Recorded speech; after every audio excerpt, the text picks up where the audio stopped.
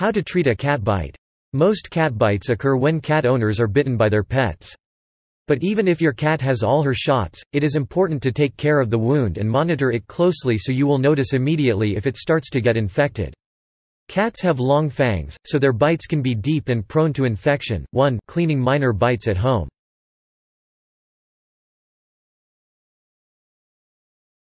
Assess the severity of the bite.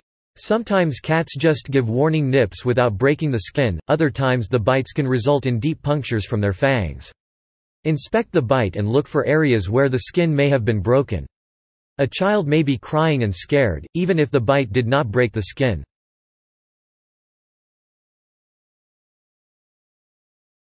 Wash a minor bite. If the cat's teeth did not break the skin or broke the skin but did not go deep, you can wash and clean the bite at home. Thoroughly wash the bite with soap and clean tap water, allowing the water to flow over the bite and remove dirt and bacteria from the wound. Hold the bite under running water for several minutes. Gently squeeze the bite to help the blood flow. This will help remove dirt and bacteria from the inside of the wound.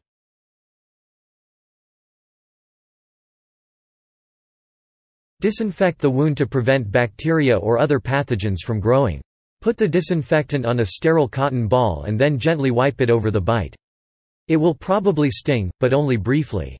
The following chemicals have excellent germicidal properties. Rubbing alcohol. Iodine scrub. Hydrogen peroxide.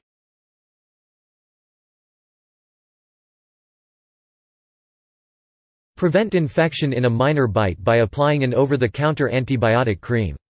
Smear a pea-sized amount of topical antibiotic cream over all areas where the skin was broken. Triple antibiotic creams are widely available and effective. Always read and follow the manufacturer's instructions. Talk to a doctor before using these medications on infants or if you are pregnant.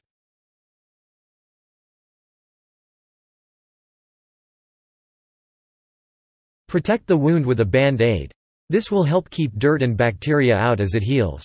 Cover all areas where the skin was broken with a clean band-aid.